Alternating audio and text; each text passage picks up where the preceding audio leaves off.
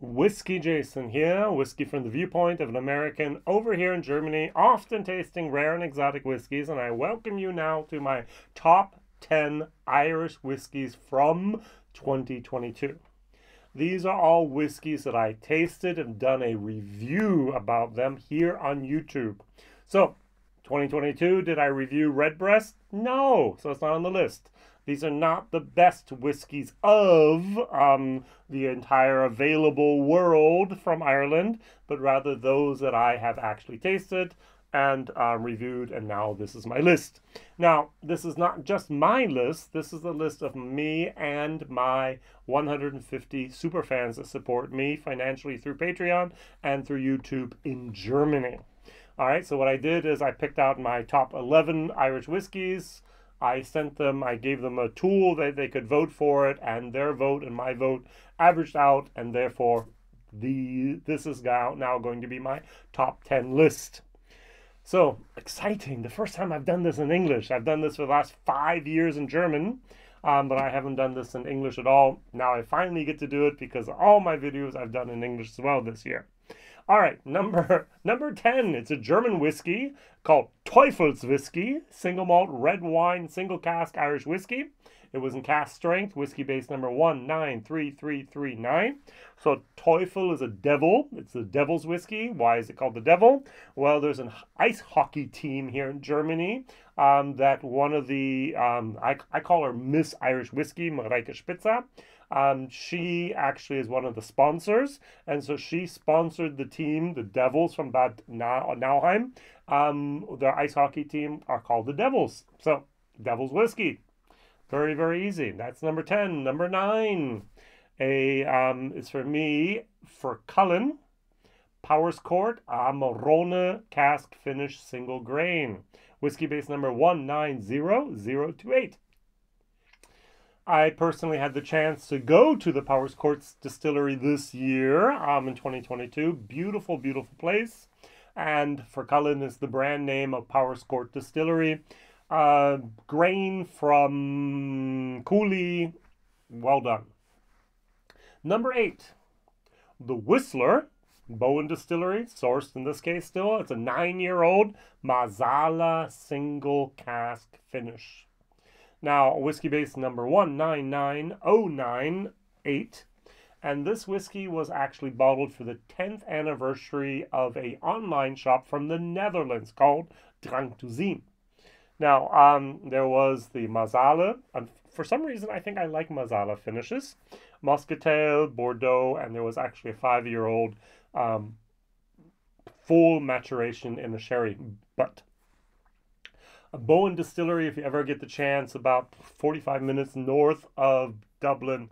Excellent distillery. They just brought out their first real own whiskey. Excited!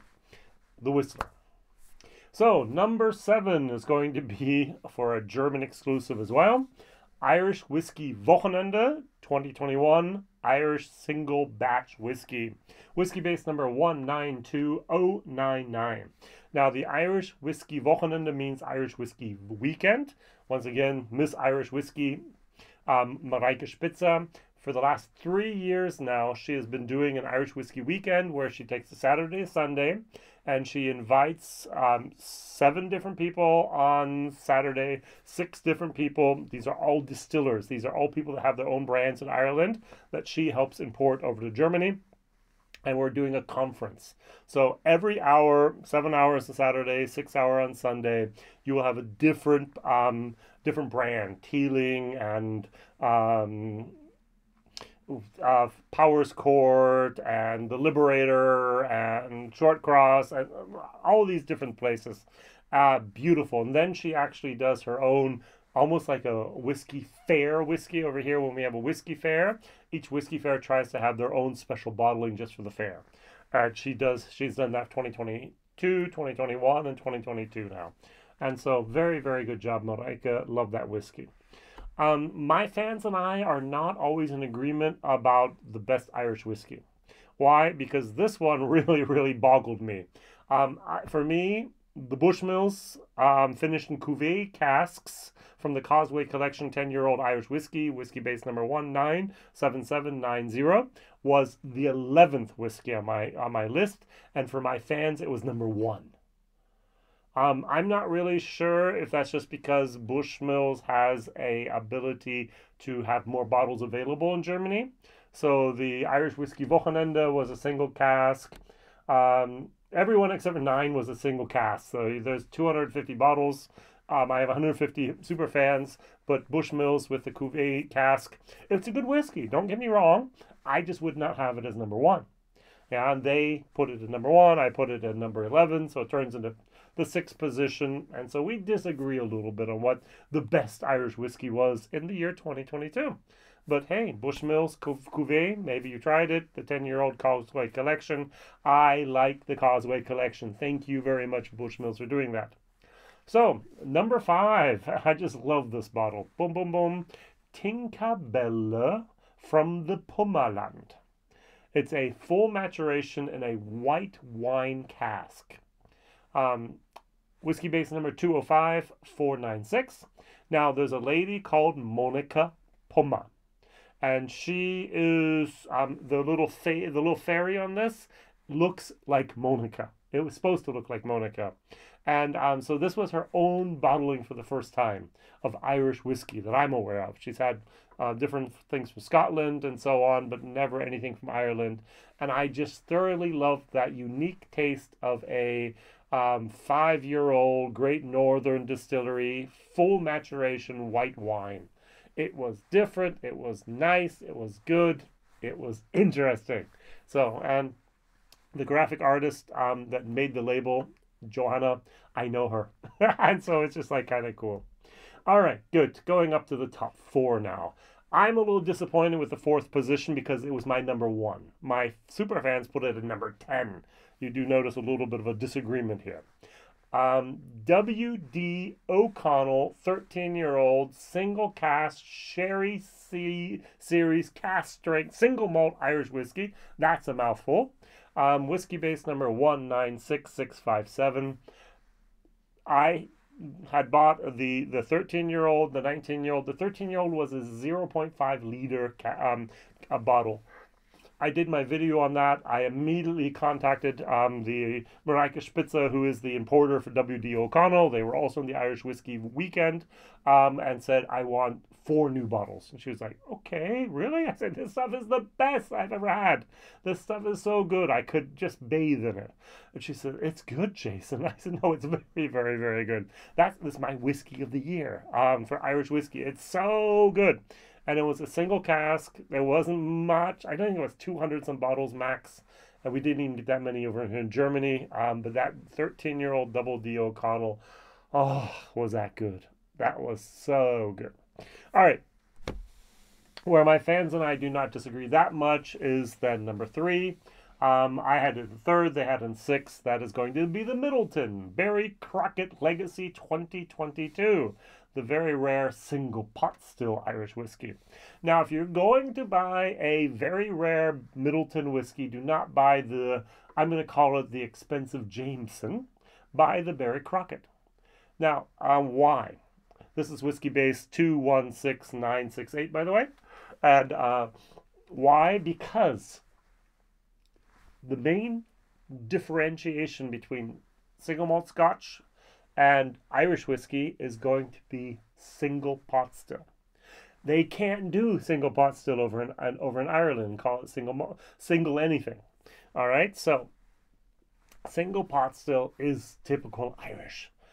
I do know some people in America are copying them, and I'm not very happy about that, calling themselves Irish style single pot still. But hey, I think this should be something that's protected in Ireland, but that's just me. The Barry Crockett 250 euros over here. Very expensive, beautiful box. A little bit too much luxury for me, but I do love that taste. All right, that's always way, way up on my list every single year. All right, what totally took me by surprise is 2nd place. I was expecting in the top 10. I was expecting in the middle, but I did not expect it as the second best Irish whiskey that I tasted apparently here in 2022. It is Dingle Single Malt Irish Whiskey. Whiskey base number 183358. 46.3%. Yum. 61% Pedro Jimenez, first fill, 39% first fill bourbon cask, non-chilled filtered, natural color, a little bit of Hawaiian punch in there. It's from the taste. I really, really like this. If there's one whiskey from Ireland you need to try this year that is affordable, we're talking about over here in Germany, 40 to 45 euros for a bottle. It's gonna be Dingle Single Malt Irish Whiskey. Search it, search for it, look for it, buy it, try it, and thank me. I thoroughly enjoy the Dingle Single Malt. That's the discovery of the year for me this year, and I'm looking forward to a lot of things Dingle are going to do in the future. I also had the opportunity this year to go to Dingle and visit and talk with Graham Cole, and I just love what they're doing there.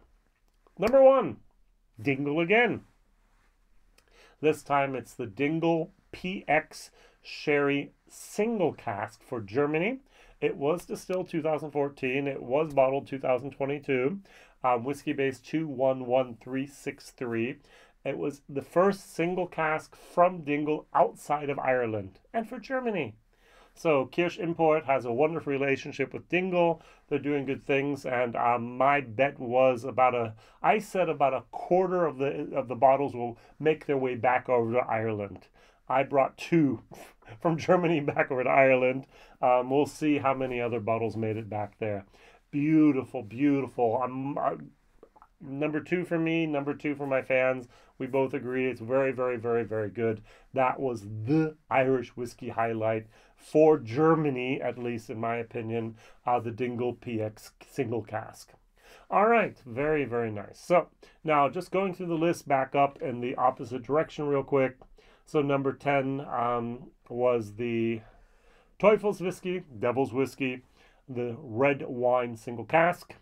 Number 9 was from Furcullen, which means Power Court, the Amarona single grain, the only single grain on my list. Number 8 is the Whistler from Bowen, sourced whiskey, 9-year-old Mazala single cask finish for the Netherlands, for Drank Cuisine. Number 7 is going to be our Irish Whiskey Wochenende Whiskey 2021 for the weekend. So number 6 is Bushmills Cuvée Cask Causeways Collection, 10 years. Number 5 is Tinkerbella from the Pomerland. That full maturation, those white wine. Great Northern Distilleries, wonderful, wonderful whiskey.